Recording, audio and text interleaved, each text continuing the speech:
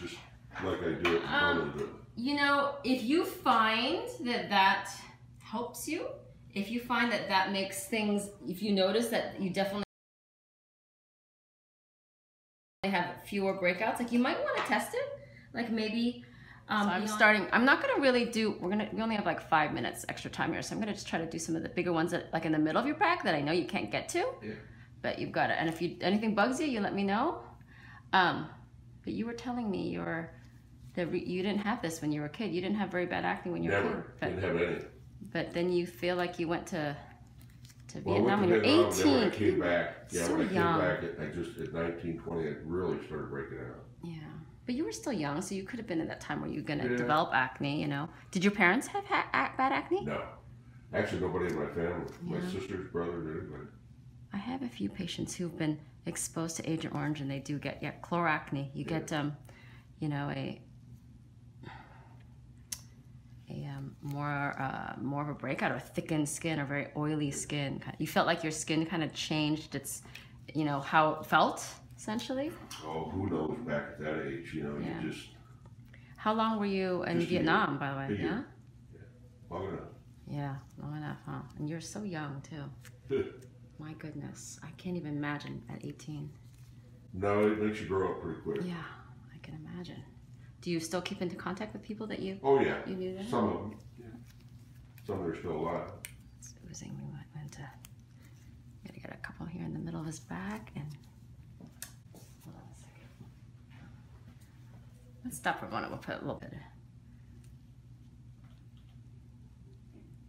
Yeah, it's been an embarrassing sight all my life, you know, to go someplace, take your shirt off. And you had big kind of bumps under here too, like cysts. Yeah. Really, right? Yeah. That's why you get, these are, you know, I told you that these aren't gonna necessarily, we're just kind of cleaning them out, but they're not necessarily going to solve the whole problem. A couple years ago. He likes to do that stuff, huh? No, he didn't. Oh, he didn't? He was doing you a favor? That's love. Your wife's not interested either, huh? No. Small ones here. I'm particularly choosing the middle of your back because I know you can't reach them, so I'm trying to get those are at least the ones that I know you guarantee you can't get to, so I'll get them. You have a scar here too. Did you have a skin cancer or something removed there? No, probably had a cyst. A cyst removed? Ah, okay. Got it. Sometimes hidden ones come out the side here. A couple down here, and then we're good. Oh, good. He's so well behaved. Someone's trained you well. Yeah.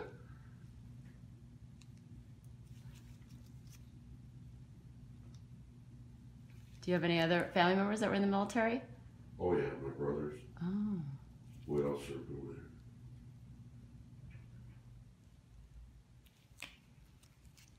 And did you grow up in this area? Nebraska.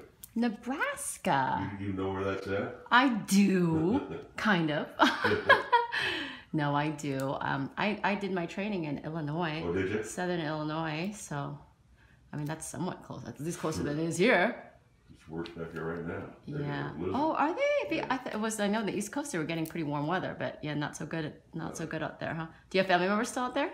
I'm sorry. Do you still have family members out there? Some, not much. How did you end up out here then? Just weather? Ah, got it.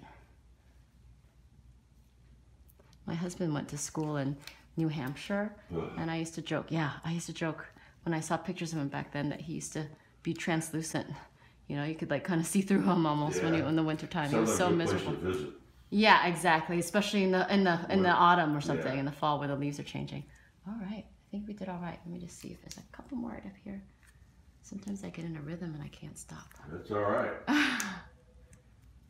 right, I think we did all right. Did pretty well there.